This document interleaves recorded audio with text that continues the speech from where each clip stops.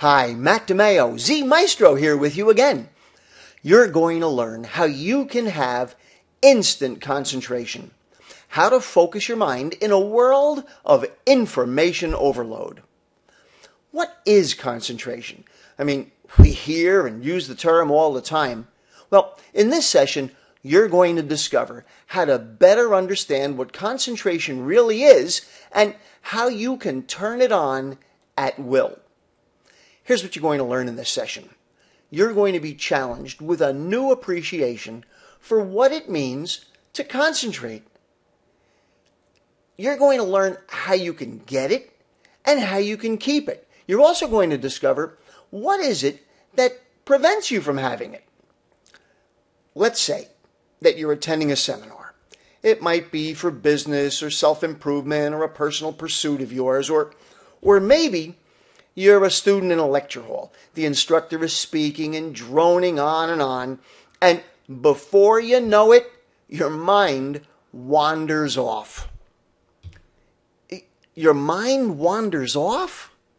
Huh? What does that even really mean? Well, we're going to come back to that concept in just a moment, but you certainly know the feeling. Sometimes your mind just leaves. It goes on vacation or something. Let's face it happens to people all the time, right? Okay, how about this? Has this ever happened to you? You're driving around. You've had a long day, and you're driving home, and you wind up coming all the way back. You get in your driveway, and my goodness, you have absolutely no idea how you even got there. You want to think about something scary? How many other drivers are out there who are driving around, not concentrating on what they're doing and kind of going along on automatic pilot? Well, let's get into what concentration really is and how you can turn it on instantly. Now, the cool part is that this is not going to be some long, difficult process that you've got to practice. Not at all. You really and truly can have instant concentration.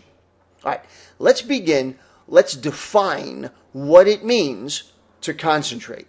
Sometimes it helps to examine the opposite of a word to better understand its meaning. Any science students out there? One word that you're probably familiar with is the word dilute. What does it mean to dilute something? Well, it means that you're adding something else to the mix, right? All right, we're going to use an example. Let's use an example of dishwashing detergent. All right, and this particular brand, they advertise that it's concentrated. All right, suppose you add water to it. What does that do? Does it make the detergent stronger or weaker? Of course, it makes it weaker, right? Well, what if you do something else? What if you add milk to it? What does that do to it? Still weaker. All right, what about beer? Well, aside from wasting some good beer, it still makes the detergent weaker. But how about this? What if we add more dishwashing liquid? Well, that doesn't weaken it, does it? Nope. The strength remains constant, which is a good thing. That's what you want. So, you can begin to see here that if you add stuff that's different, it makes it weak. And if you add stuff that's the same, it keeps it strong. All right, here's another example that you can probably relate to pretty easily. Orange juice. One container says that it's a concentrate. The water's been removed, it's thick, you have to remove it with a spoon. The other says it's not from concentrate. This one's a liquid. You can pour it out easily. All right, which one tastes stronger? Well, the concentrate is far stronger, isn't it? So, when you look at what causes you to lose strength, to dilute your power, the more stuff you've got going on in your head, the weaker your ability to concentrate becomes. All right, let me give you another example, a very common one about how people dilute their mental ability. They decide that they're going to study with the music blaring. Look, when you do that, you're adding a bunch of extra stuff that has absolutely nothing to do with what you're attempting to learn. So you're diluting your mind's power. You're weakening your concentration. You know, when I teach this at schools, sometimes the kids react kind of badly. A lot of them love to study with the music on, but that's because they really don't want to be studying in the first place. I'm not saying you can't do it. I'm simply talking about strong concentration versus weak concentration, or none at all. If you're listening to pop, rap, hip-hop, heavy metal, well, a whole section of your mind is going to be devoted to listening to it. And you know that that's true. In fact, you may catch yourself tapping your foot, rocking or swaying to the rhythm, or perhaps you're even singing along with the chorus. And that is exactly how you know for certain that your concentration is weakened. Look, in my personal life, I'm a rock keyboard player. I gig out regularly in public. I love for you to listen to whatever kind of music turns you on. Just be aware what your goals are. It's a choice whether or not you want to have powerful, instant concentration as you study. All right, here's something that you may find helpful. Play some soft background music, something that's unobtrusive, that blurs out the background noise. Well, that can help you. You can also turn on a fan or the droning of an air conditioner. That may actually help, because what it does is it masks out the background noises and it allows your mind to devote itself to the task at hand. You know, there's such a thing as the room being too quiet. You see, you want sounds that fade into the background so that it doesn't take your mind away. Take your mind away? There we go again. Take your mind away from what? From what you said you wanted to concentrate on. All right, here's another example of diluting the power of your ability to concentrate. Trying to read or study with the TV on. Now, I can already hear some of you groaning. Look, when you've got the TV on, now you're not just distracting your sense of hearing, but on top of that, you're also distracting your sense of vision. Now, the interesting thing is that this distraction is not merely doubled. It's squared. Yeah, I got this big assignment coming up. I've got all this work to do. Let me see how many distractions I can give myself while I prepare for this really important stuff I've got to do. Oh, that's a great plan. Here's how to give yourself instant concentration. All right, first, eliminate as many of the distractions as you can. Now, as soon as you notice that your mind is starting to flit away and go off wandering, or as soon as you start daydreaming, as soon as you start thinking of other stuff that has absolutely nothing to do with what you're supposed to be concentrating on, you've got to go and bring your mind back.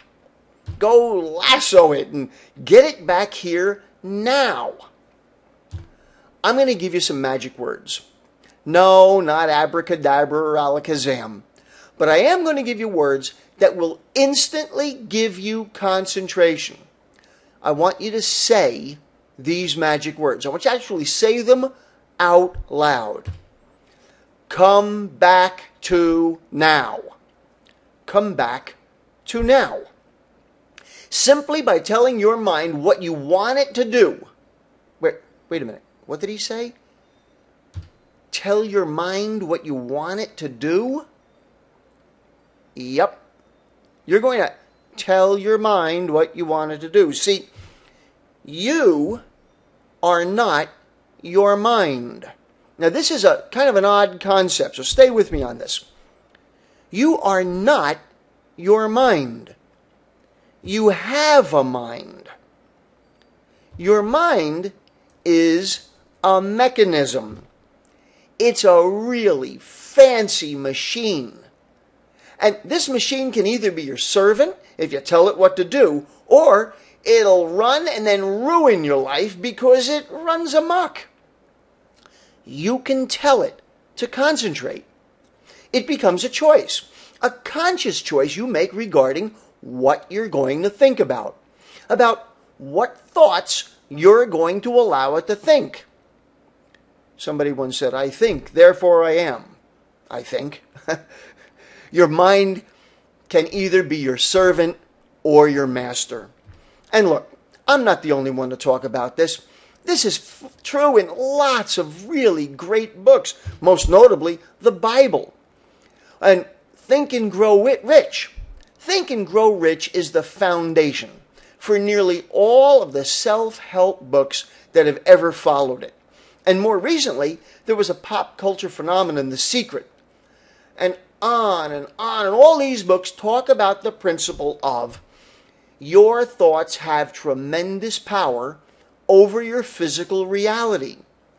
You can tell your mind what you want it to do. So tell it. Stop wandering around. Get back here. Serve me now. Stop thinking about other stuff. Think about what I need you to absorb right now. And use the magic words. Come back to now. Now here's something that's really important. And I want you to get this. You don't need to understand how it works. You just need to know that it works, whether you understand it or not.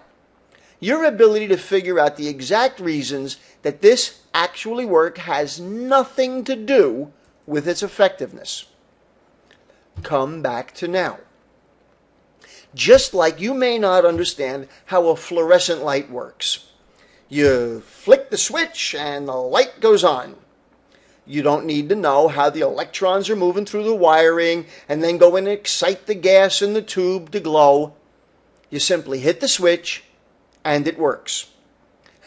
Like they say back in my old home area of New Jersey, go figure. Come back to now works exactly the same way as that light switch. You use the magic words and your brain lights up with instant concentration. You see, you're commanding your mind to come back to the immediate present. It is only in the now that you have any control or power. And we're going to learn more about the idea of now in another session. So, do you need to practice this to use it? No. No practice is needed. You say it, and it works. Period. It happens in that very instant. Come back to now. And while you don't need to practice it, the good news is that the more you use it, the better your mind will respond to the orders you give it. So you see, you really can have instant concentration.